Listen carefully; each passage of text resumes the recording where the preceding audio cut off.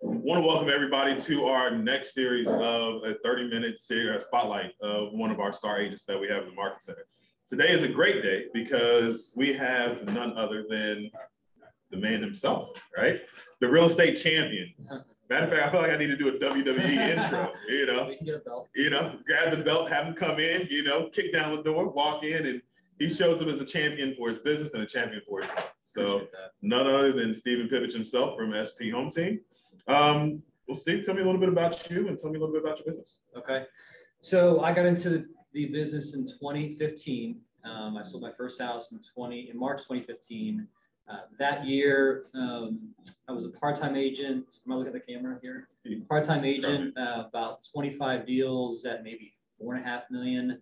2016, kind of picked up some speed, sold maybe 40 homes as a single agent, part-time still, maybe about $6.5 million, $7 million. And then in 2017, I decided to go full-time midway through in June and sold personally with no assistant until then. For that year, 90 homes at 17 million, a lot of work.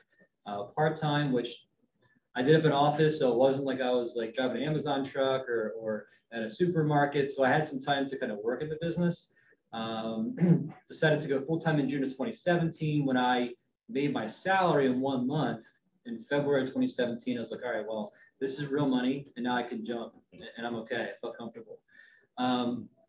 In the end of 2017, October, I hired my first assistant, had her for 3.5 years. 2018, got my first agent. So it was my assistant and one other agent. And collectively, we did about 120 homes.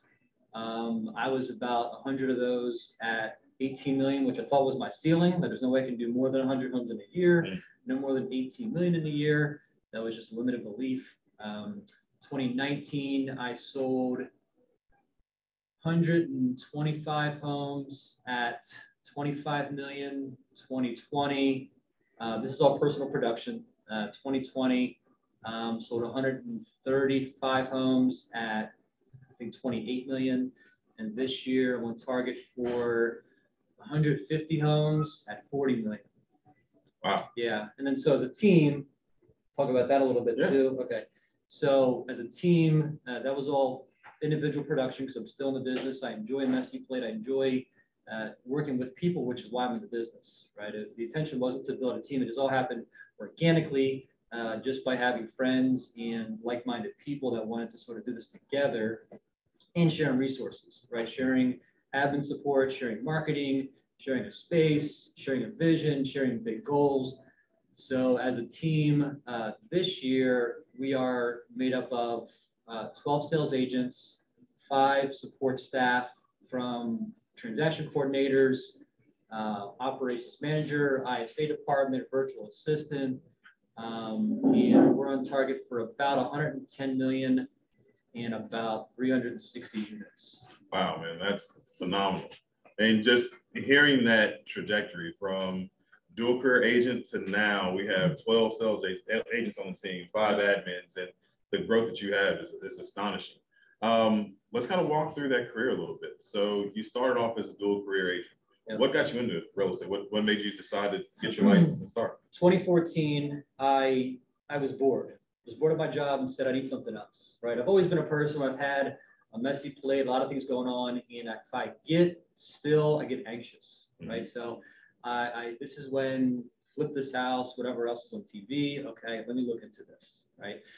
Looked into it, got my license, realized that probably didn't have the capital or resources or knowledge how to flip a house. My brother and I, we weren't there yet, right? So he didn't have a college degree. I did. He was like, listen, I can't leave my job. He was like, why don't you go for it? Okay. So I got my license, started marketing to my sphere in all 2014, and just learning the business. I was a student, was taking classes at my brokerage twice a week from 5 to 7. So left my 9 to 5, went straight from there to his office twice a week, read books, watched videos, studied people. My mindset was, if I'm going to go help Savage buy a home, I need to know what I'm doing, right? Because if I go out and I misrepresent him, he says, this guy dropped the ball, I lost my deposit, I'm now in a lawsuit, guess what? I'm probably not going to earn his business back, and I'm probably not going to earn any referrals from him. And I'm all about reputation. I think that I have serviced all my clients. There's a reason why, as a team, we have 300 reviews and all 5 stars, not 1 4-star review. So we're pretty prideful in that.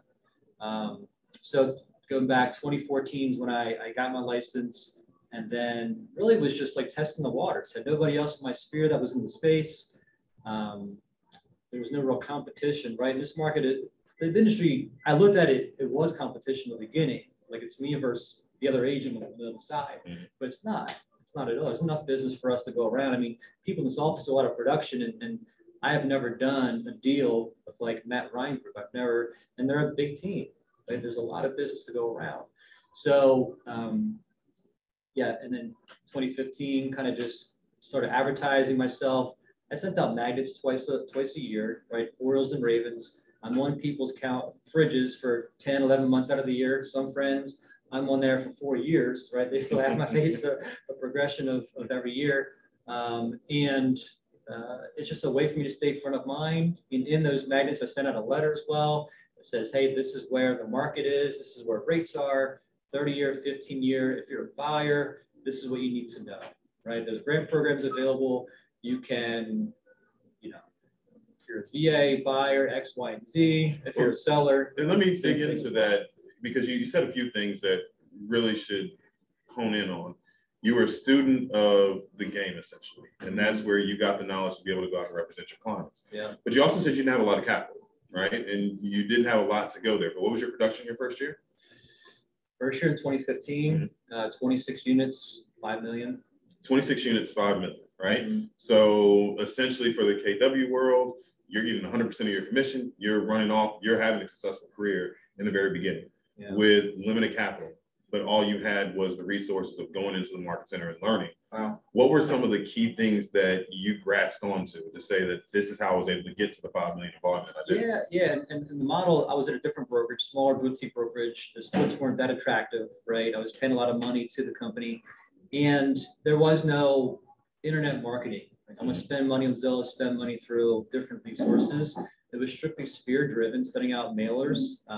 So reaching out to my database, reaching out to my brother and his database, my mother to reach out to her database to get all these addresses, right? Once I had these, sent out a handwritten note card to each person, whether I knew them or not. If I didn't know them, some sort of, you know, personal note, joke, memory, whatever it may be, and then circling back with it. Hey, did you get my letter I sent in the mail? I want to send out a piece of value to you a few times a year. Would you be open to, you know, getting that? Sure, of course. And that was the touch, right? Getting that approval, getting that okay. I have the phone number now, and then just loading a database, which was all in a spreadsheet for 2 years. And in 2017 is when I first started using a CRM. Started using Top Producer at that point. Okay. Yeah. So literally bare bones spreadsheet, just grinding and, like you said, a messy plate and working through it. I still operate that way in some ways. It's all right, hey, but you built something that's magical, so it obviously is working for you. But let's walk through. So we have production. We're now going through trainings. We're learning different things. You had a spark, something triggered to just have your production just ramp up and get to a point where now this is taking off to now you're making the same amount of money in 1 month that you were making with your regular salary. What happened? What was that transition? So I think that for me to get to the point business-wise, I think it was all validity, right? Credibility. In the beginning, you're not going to get business from people. Your first year in the business, you're not going to get somebody saying, hey, listen, I want to sell my house, you know, my $500,000 largest asset that I own, because you're a friend of mine, you know the business. It's going to take some time for you to gain reviews, some comfort from them. So that took, I guess, probably 2 years. It did. And you know, most agents don't make it the first 12 months of the business. They got to commit to it. It's a long game in some way. It's a marathon. So I don't know the exact point of okay, in March 2017, what did I do to really hit the ground running? I think it was just time and just pouring back into my business. I am a very much student of the game itself and the industry and knowledge of, transactions that I've done, I don't know what the total number is, but the past 5 years, It's over, I don't know, 400 and some odd units, 450 units. So I've been through every transaction. I've been through every scenario, every conversation, buyer and seller, other agent, inspector, appraiser. I think that just when I meet somebody, they can see that I care. They can see that I know what I'm doing. I'm not a salesperson by nature. I think I'm just more of like a relationship person and a connector. And then just showing like, okay, this guy isn't here to sell me some snake oil. He's here to actually show me what I should do as a consultant, right? It's more of a consultation that we do in this business, not sales side. You said something, and I almost think that you're being humble when you say it, but it goes back to what you mentioned before. And I know you outside of this and had different conversations, that being a student of the game and you learning as you're going through these transactions, you just mentioned you've done each transaction, you pick something up from it. But then you also said that you build the relationships, right? And what's the marketing piece? You send something that's a personal note, you connect with them. So as you've grown, how are you, and now with the team, how do you still use that philosophy of that individual touch point, that building a relationship? How do you cultivate that as you've gotten larger? And now it's harder to have that individual conversation with everyone. Yeah, it is. And we're still building that out, right? So it's, as you do more business, it's just very tough to reach out to every person individually.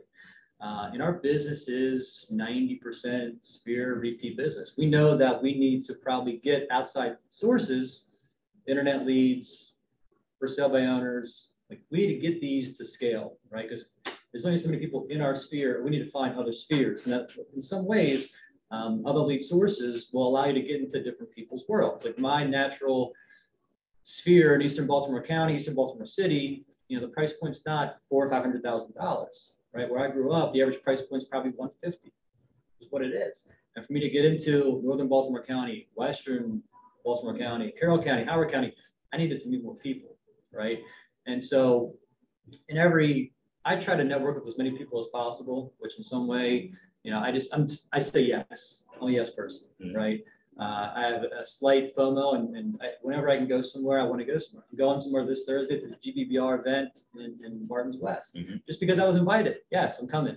Do I have a full schedule? Yeah, I do, but I'm coming to network and to hang out. So within our team, we're still doing magnets twice a year.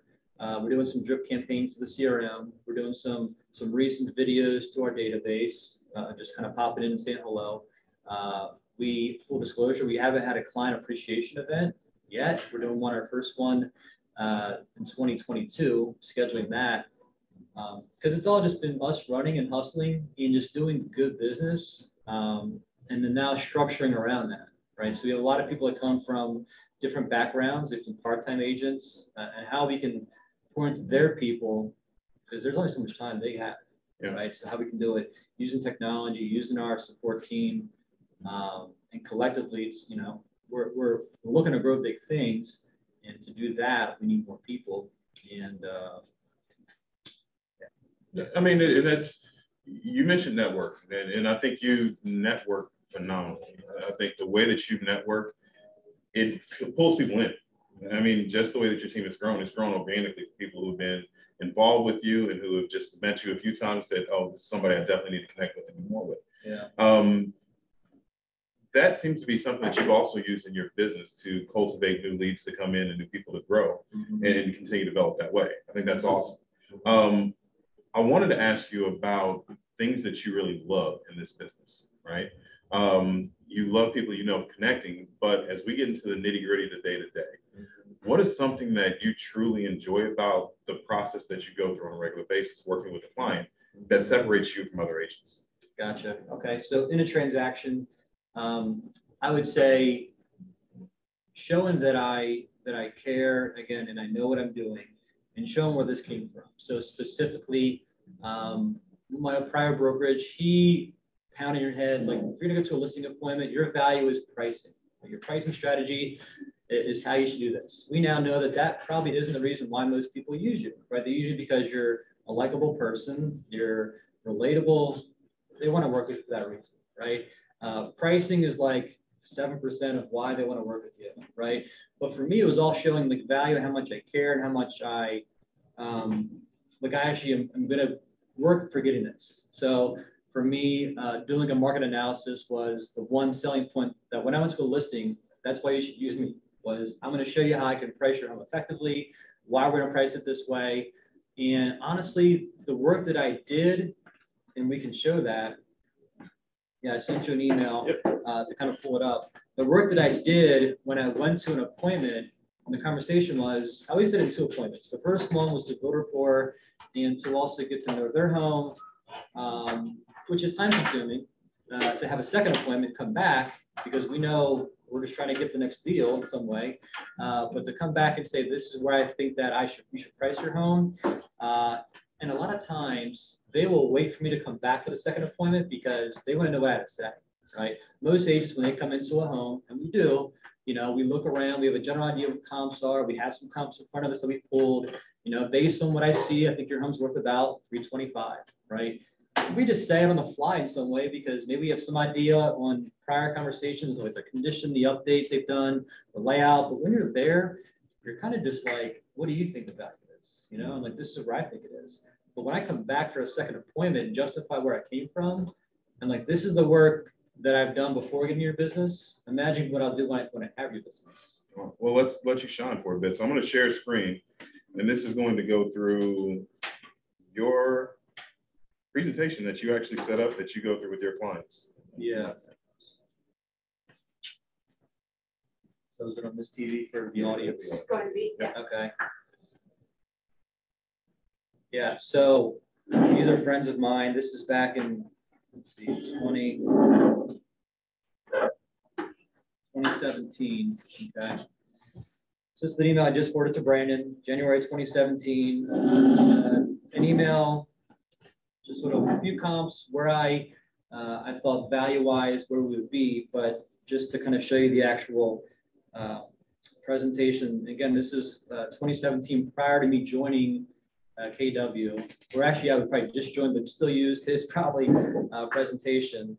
It was a market appraisal, how you define market value. And this is a lot of what, I've never actually used the Bright CMA or any other CMA. This has always been a lot of what I kind of go off of. I include the deed of trust, different recorded documents, different homes that were sold in their area. This happens to be on South Clinton Street in Canton. Sort of all these recent solds, one's under contract. Again, just having this 3 comparable properties that I used to justify value that were most comparable. And you're going through this on the second appointment that you made with him? This is the second appointment. Okay. Yeah, first appointment, again, is just building rapport. It is getting to know their home, what updates, renovations they did. Can I ask a question? Sure. If a seller asks you in that first appointment, what do you think my home is worth?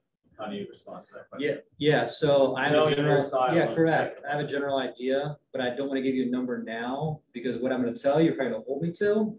So I'd like to come back and show you where I came from to justify how I came up with that. Is that fair to say? That's pretty much what I did. Yeah.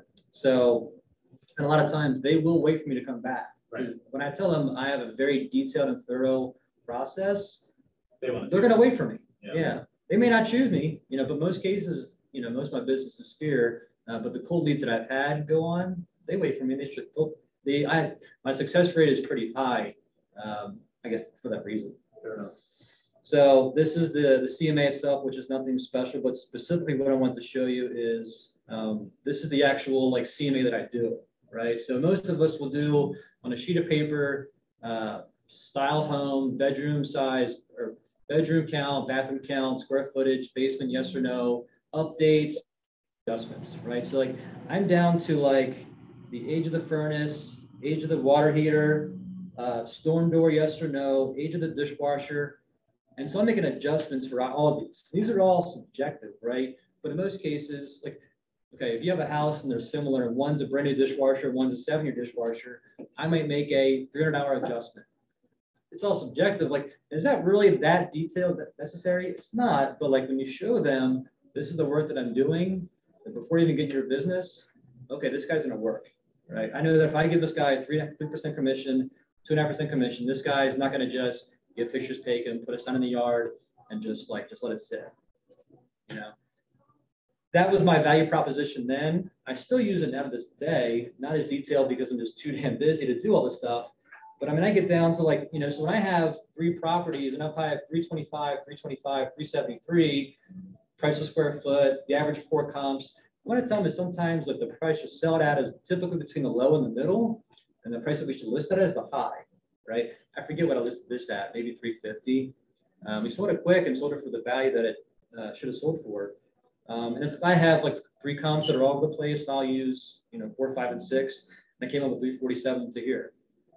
So let me ask you, there's a lot that I see in this, and I'd be happy to share this too. With you do guys. you still, and you say you still We already use, stole it. and you say you still use a variance of this, just not as detailed. Are you still handwriting this information in, or have you automated it? So I'll do this handwritten at home with like 3 comps, 4 comps. It takes me, instead of this would take me a few hours to do. Right? It's just a lot of just data you have to write down.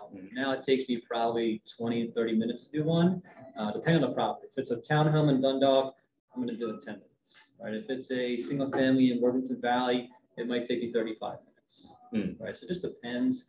And I want to, when I go to them, I want to kind of where I came from, value-wise, how I came up with this, because they're asking me questions, right? And most times tends challenge me, and I, for some appointments, I may just put plus or minus for number 1, 2, and 3 instead of the actual number. Because if I say this home here has a $10,000 superior adjustment comparison to yours because of landscaping, they're going to say, like, you don't like our arborvitaes, or like, get out of our house, you know, like.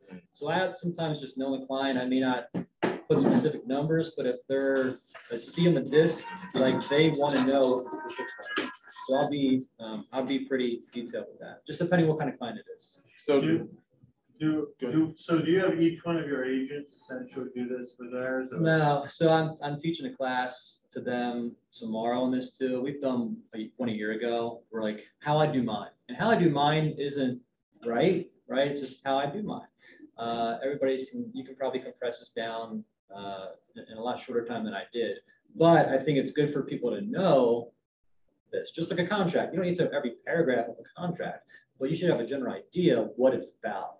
Well, I mean, that makes your listing presentation real. It is. Makes your price real. Yeah. So if you're a seller, and if I sit down with you, thank you. If I sit down with you, and I'm going to tell you a price right then and there for one appointment, I'm there for an hour, you know, that's a lot to get done in an hour, right? You're building rapport, you're asking questions, you're going to recommend price, go through the contract. It's a lot to do. And a lot of leap of faith on their part that number's accurate. Yeah, so it's a lot of commitment that I'm doing into appointments if it's worth it, right? At this point in my career, if it's something that I'm not going to do into appointments, I'm not doing into appointments, right? But if it's an expensive listing and it's worth the time, then I certainly will. Yeah. The way that you built your business and the connection that you have, I actually find it interesting. I think this is a strong touch point that in a world where everything becomes more automated and where we become less personal,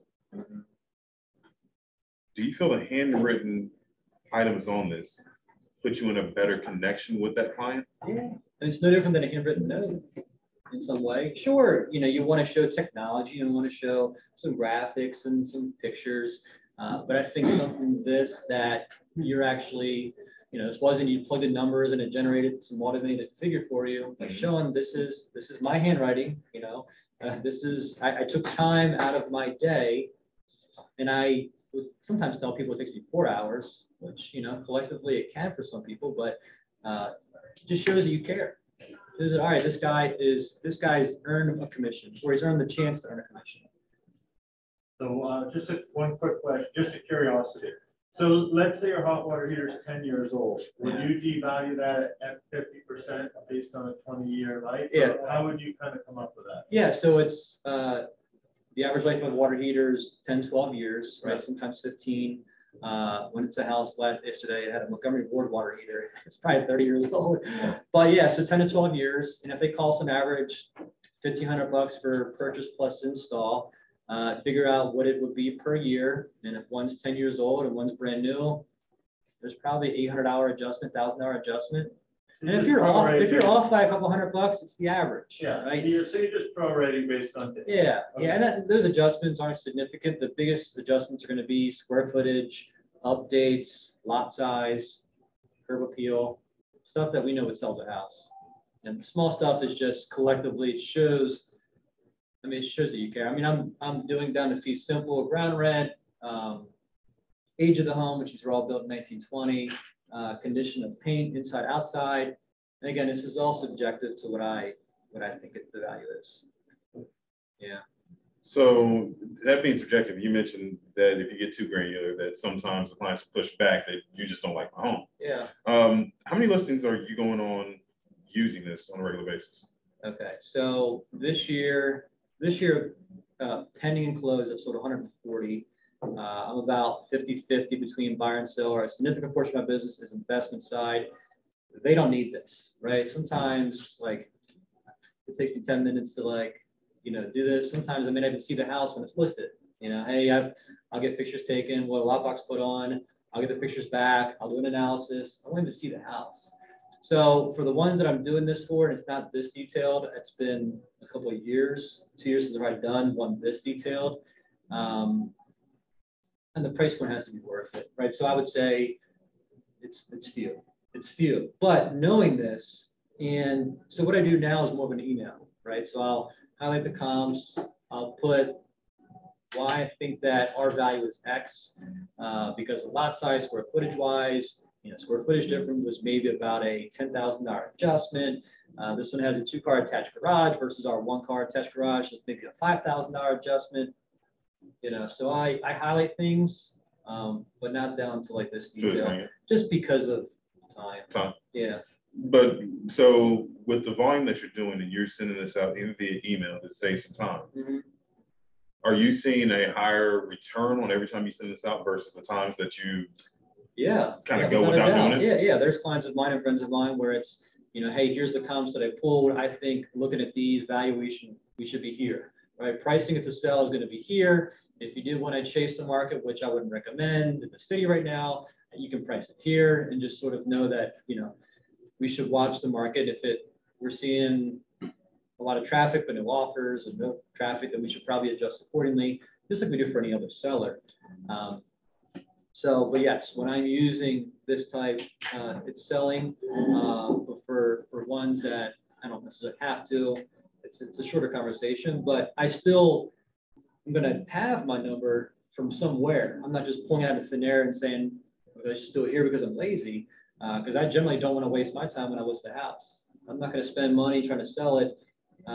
In the houses that we do list, I think the ratio that we sell it is about 92%. So there's very few that actually come off the market that we're spending. Our average listing spends it's about $1,500 is our average cost, hard cost, between pictures, tour, sign install, flyers, and then overhead, right? Our listing manager, operations, ISA, and my mother-in-law, I pay to do my listing remarks because I hate listing remarks. It's the worst for me. So my mother-in-law does it all for me. She loves it. Leverage, right? Yeah. So 30 minutes flies by, and we could have conversations that go on for hours, but you've delivered some great nuggets for us to go through. And honestly, you're teaching a class on, I think, something that we would all love to hear more of.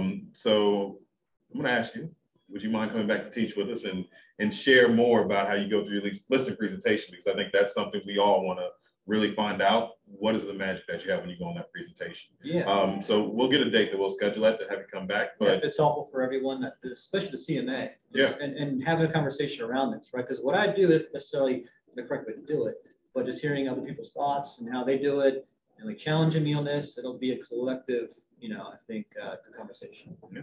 Well, Steve, I appreciate you being our Rockstar agent. I appreciate you being here in the Market Center. Thank you for your time today. Thank you for everyone for joining. If you want to find out more, how can people reach out and contact you? Facebook.